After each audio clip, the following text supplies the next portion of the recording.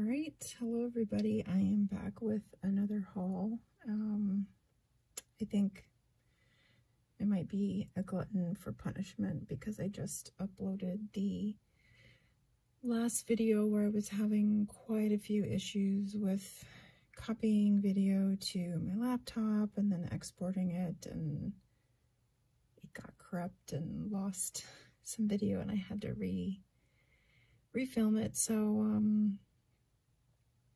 on the same day that that's happening, I am now filming my next haul, but the last video took me over a week to get that one refilmed and uploaded correctly, and so I have quite a few haul items that are getting backed up, so I just want to make sure that I get some more videos out.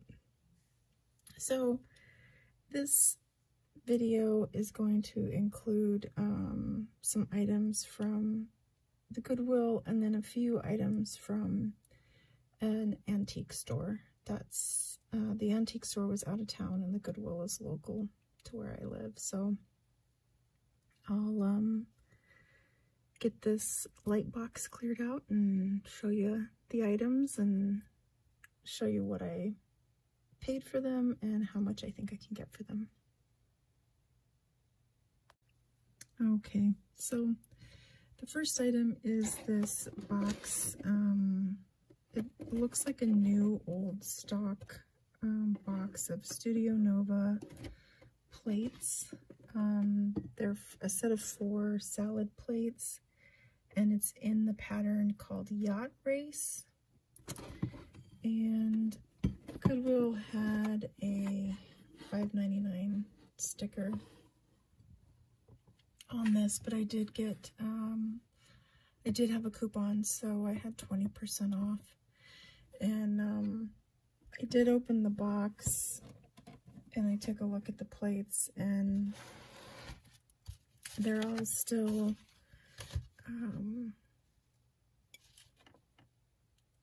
in the cardboard, and they still have their stickers, their retail stickers on the back. And this says Studio Nova Yacht Race. It has like a model number, oven to table, microwave and dishwasher safe, made in China. So it's a really cute pattern, really good for probably nautical beach theme. Has these colorful sailboats, and then it has like a light blue trim, and they're, you know, they're pretty heavy duty plates, and they have a high glaze to them, so they'd be a lot of fun on a summertime table with a ocean or nautical theme. But I only got the one box of 4 salad plates, so I'll take a look at these and I need to comp these out, but I'm thinking maybe $20 for this set of 4, but they're brand new and still in the original box. And I'm looking for a date, and I don't see a date.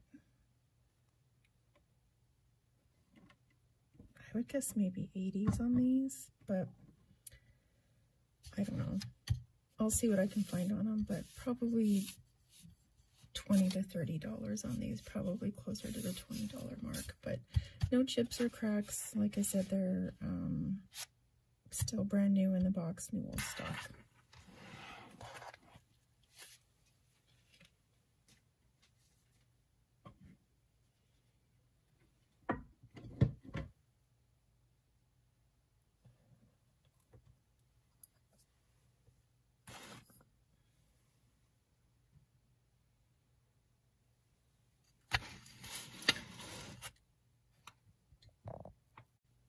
I'll have to do some research on these and see. I think actually the color Okay. And these are Noritake stoneware. And the color on these is raspberry. So I didn't realize it until I was just trying to peel the sticker. They charged me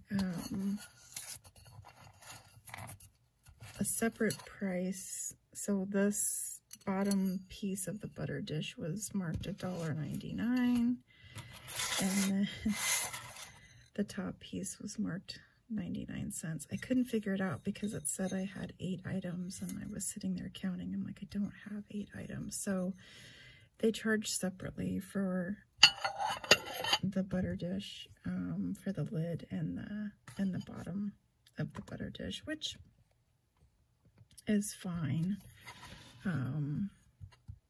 I probably still would have picked it up. And I like it. It has a soft matte finish, and it's kind of a speckled color. But it's very sturdy because as I was trying to get the sticker off and moving the items around, I was knocking these around, and luckily I didn't chip any of them. But I'll wash these up and make sure I get all the sticker and residue off of it. The other piece is the sugar bowl, and I didn't find a creamer. I did look through the shelves a couple times, but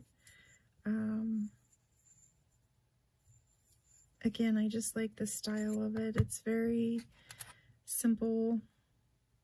The interior of the bowl is glazed. Has like a high gloss glaze and like a cream color. And then the sugar bowl. The lid was taped on, and so they did only charge me 99 cents for that item.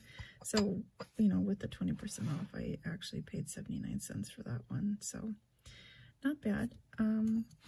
But I will probably sell these separately. And I did look up some comps, and they do sell fairly well.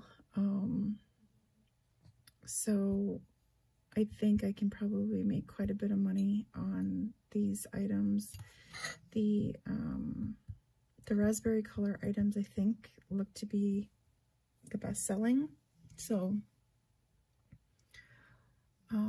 maybe 20 for the butter dish and 18 to 20 for the sugar bowl, but I'll have to do comps and just see. But I think this is a good color, and I like it. I really enjoy the color, so hopefully somebody else will too. Okay, and then this is a Debbie Mom Stitchery kit, and I usually do fairly well with Stitchery kits, and this one's still sealed in the package. The fabric, the cloth is like a light blue color, and then the thread has the greens and the gold and the blue and the white and the orange and some brown in there. And it has the little black hanger that comes with it. And I tried to peel the sticker off, so the sticker says 99, but with the 20% off, I paid 79 cents. But the Goodwill sticker underneath was $3.99, so I'm glad I didn't pay $3.99 for it. So it must have been there for a while. And this is a little frog banner. It has a frog in front of a birdhouse, and then, you know, behind the sticker there's a couple more frogs. And then these look like poppies, maybe. The red flowers.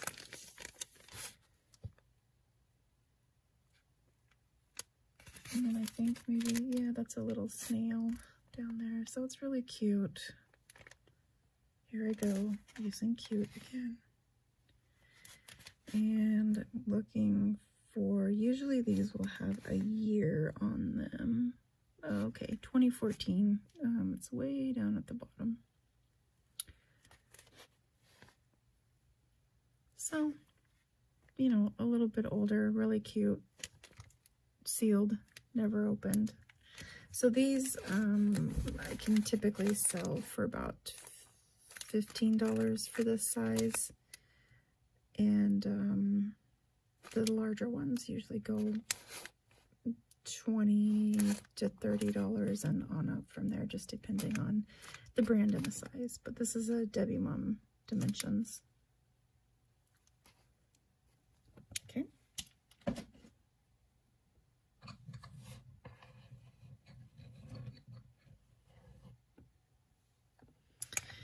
And then this little lady here, let me tell you, they had her wrapped up. This is only about half of the tape that I carefully peeled and wiggled off of her. So it was marked $1.99, and I saw her and I snatched her up off the shelf because she is a nun. She's praying to the rose gods. I don't know. She has a couple different elements here. She's got the pink roses, and then some of the, I don't know, it kind of reminds me of what you see on the poodles, the spaghetti poodles or the snow babies. So she has a rosary here and like a gold metallic paint. And she's really sweet. I don't see any chips. Even on the flowers, I didn't see any chips. There's no repairs. And she's just in pristine condition. So I'm assuming that's probably why she was taped up so well. Now, she does sit on this base, and that's why I was so excited to get her home and get her unwrapped and out of that tape. I was really nervous about the tape, but it worked out fairly well. The only issue is when I took the tape off, because they had the tape and the price tag on the bottom, it peeled off the little red Made in Japan, red and gold Made in Japan sticker. So I like to keep these stickers intact with the item. So you can see it was right there. So I will probably try to glue that back on. And then I thought maybe that was a number, but it's just schmutz. More gunk on the bottom of it. So I'll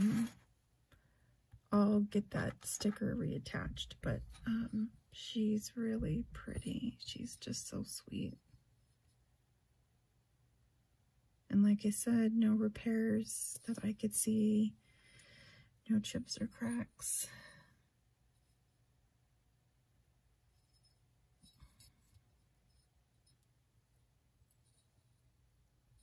Yeah, I think she's in really fantastic condition. So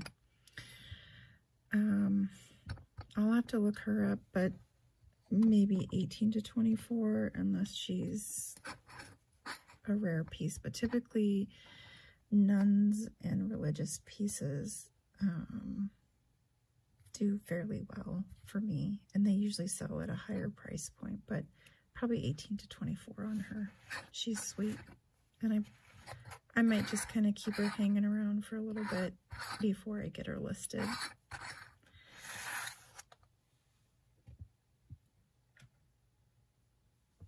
Okay, and then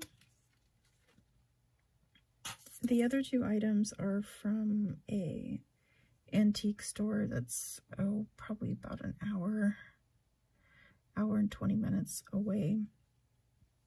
And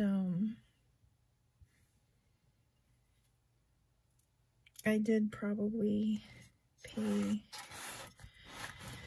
too much for this item, but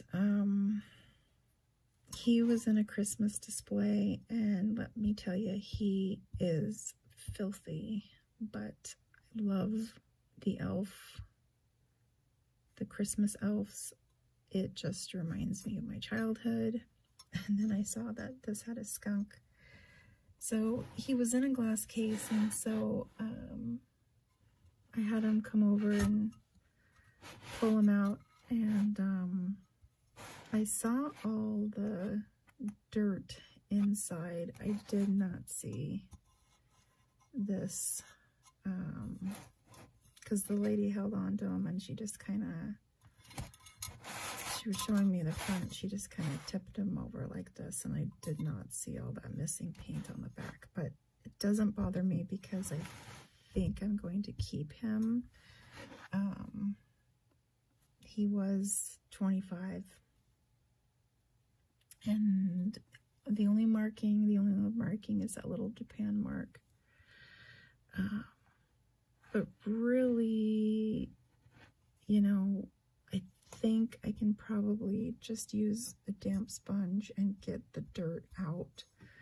But other than the missing paint on the back and the dirt in the planter, he's really in good condition. I don't see any major cracks or chips. You know, there's a little bit of paint discoloration and bubbling, maybe a little paint chip here and there, but even his ears and everything else looks in good condition. Same thing with the little skunk. He's sitting on a mushroom. So I'll do some research and I'll see if I can comp him out. But you know, for that price point, for $25, I'll probably keep him. And I do have a Christmas elf collection going, so I'll see.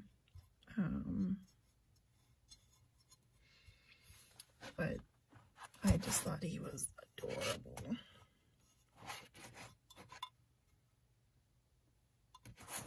And I might even just, if I keep it, I might just even clean the back of his head up and try to find some paint. I know this is cold paint, and so you can't really use water or cleaning solution on it, but if I do choose to repaint just the back part, just to repair it and get all this gunk off, I will probably have to use some water and some type of dish soap, mild dish soap, to try to get this guy clean. So I hope I don't do more damage is what I'm worried about. Cute.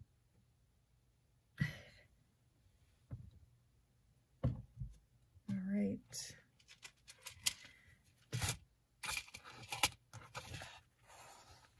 Then I grabbed this thing off the hanger so quickly when I saw it. So this is a Hobe 1970 New Old Stock crab necklace. It has the hang tag, and I am assuming this board that it's on was put on by the vendor. I know the backer board is not original, but the hang tag is.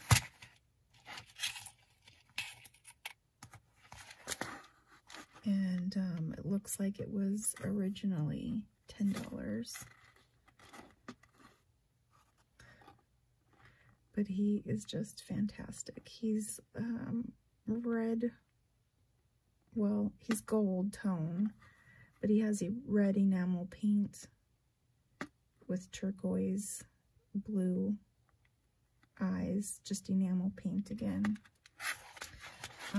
He has the cartouche on the chain, and that does say Hobe.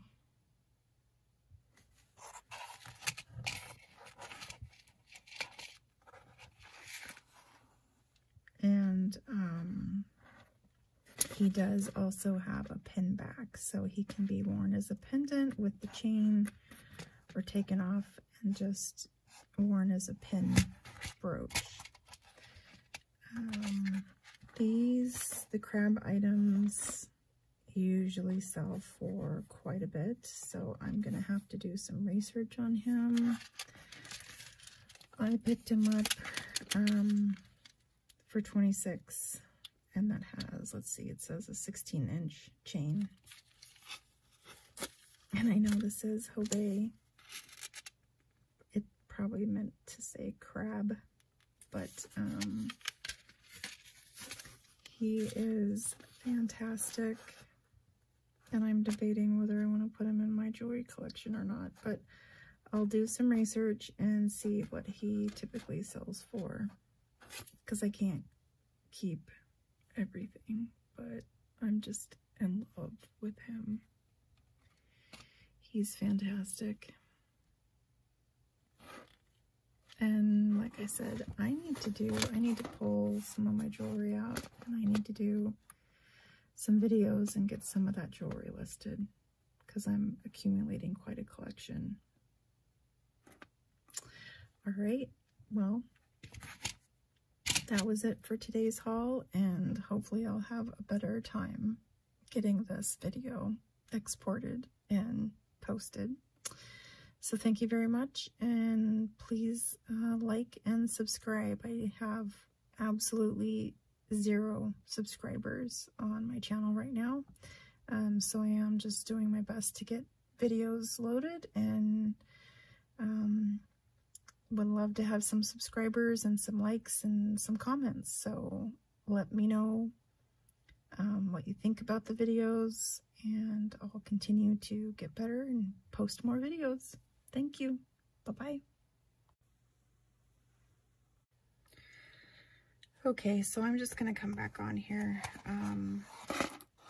because I started to do some research on this, and it looks like this vendor maybe didn't know, or maybe is unaware, but I think this is all married, because I was looking at the back of the crab and I don't see a cartouche. It's not signed. So I know that a lot of jewelry pieces are not signed, but I'm seeing similar brooches come up that are more contemporary. So I have a feeling that this piece was added to the chain, and even on the tag, I think that says 8 inches. So I'll get this off and I'll measure this out, but then the vendor had 16-inch chain. So, but the chain does have the Hobe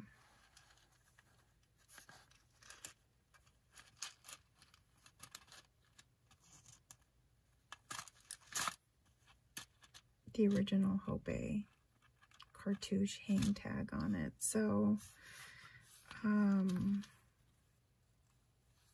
think the chain is probably good, but I'm wondering if the hang tag doesn't go with the chain and the brooch doesn't go either. So, but I'll continue to do some research on this. I just wanted to come back and add that. So I'm a little disappointed. I was really excited about this, but I have a feeling that this is a married piece, and in that case, I might just sell the chain separately, keep the brooch for myself. I don't know. I'll see what I can do with this, but or whatever I decide to list, I'll do full disclosure on my research. So,